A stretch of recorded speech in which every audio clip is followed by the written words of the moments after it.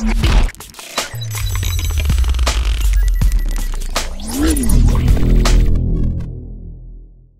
guys, how it going? This is Spark. I'm here today in Elite Dangerous on another shipbuilding guide. Today I am here in my AX Krait MK II. This is what I personally use for AXing and killing Thargoids, but that is just me.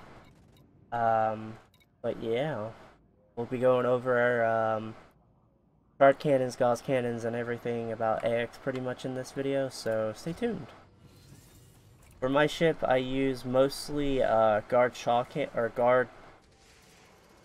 shard cannons because it does do the most DPS next to pretty sure gauze shots, but they're more focused if I'm correct.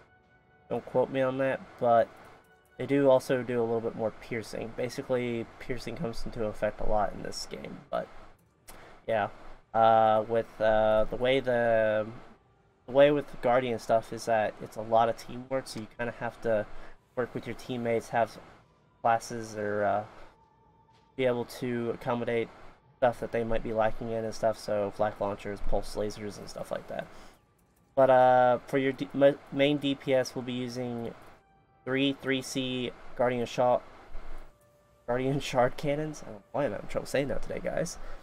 And also a 2B Guardian gauze cannon. Basically, the shard cannons are frag cannons, and the gauze cannon is basically a railgun.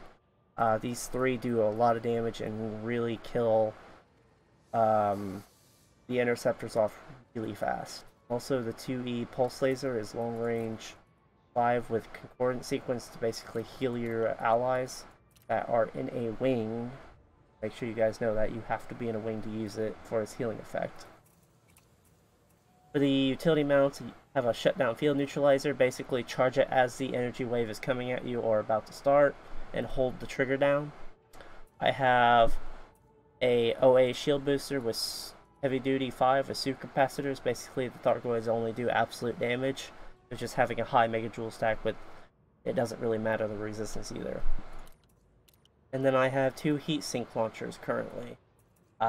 Basically, you need to be able to melt caustic off, so you'll have to get your ship to a 250% heat to instantaneously get it off. And also, Thargoids can't pick you up when you're at low temperature, so if you need to shake them off or burn caustic, drop a heat sink. And you'll get nice and chilly. For my core internals, I use military grade composites because you don't, as I said, they just do absolute, so resistances do not matter. So currently, military grade is basically the same as reactive and mirrored as far as absolute goes, so just get military, make it cheap, and it's the same thing. So yeah, heavy duty 5 with deep plating. The power plant, you can have armored 5 with double brace to basically keep your modules as intact as possible. The thrusters I have is drive tuning 5 or dirty drive tuning 5 with drag drives. It is a little bit slow, but it is also very heavy. A 5A frame shift drive, I have fielded FSD4, you can put 5 on there, and also mass manager to get you around. I have a 4A life support in case I knock out my canopy, so I have 25 minutes of emergency life support. Very handy, trust me, you'll need it. But that is just me.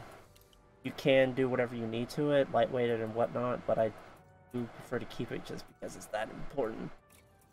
The 7A power distributor is charged enhanced 5 with superconductance. Very handy to have on the battlefield. You need to be able to fire as fast as possible. These shard cannons take a lot of power draw compared to frags, so don't think they're exactly like frags. And 6A sensors, I don't know why I have this, with long range 3, I think so I can keep the interceptors on radar, and also my allies from long range 2. And I am using a 4C fuel tank, but you can use whatever you feel like needing.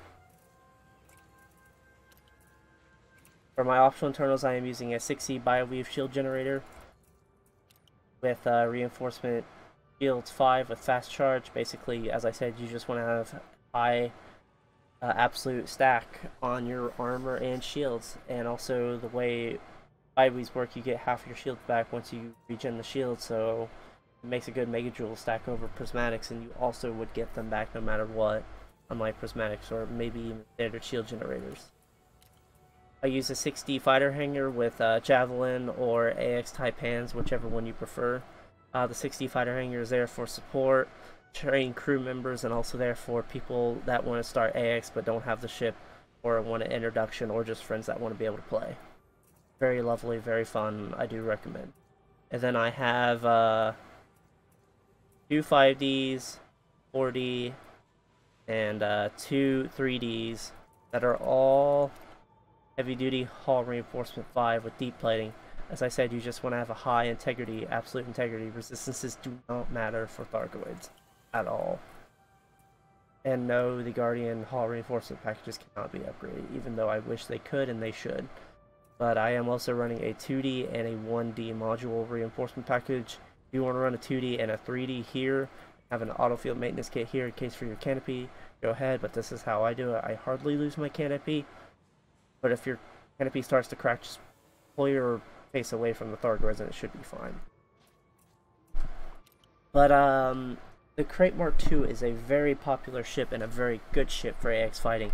It takes the beating, it does the job, it has the weaponry selection, it has the utility, it just does everything, guys. I do recommend the ship for AX fighting, and you do see this ship a lot when you're out AX fighting. It is a very good ship. It's also a very good ship for other reasons too.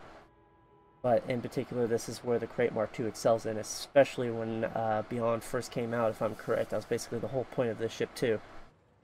But also down below, guys, please tell me how you set up your Krait Mark II for AX fighting, what you think of my build, and also feedback in general. I do appreciate it, and please leave a like and subscribe. It does help the channel, and it helps you keep up with future content. Till then, guys, I'll catch you on the next one. See ya.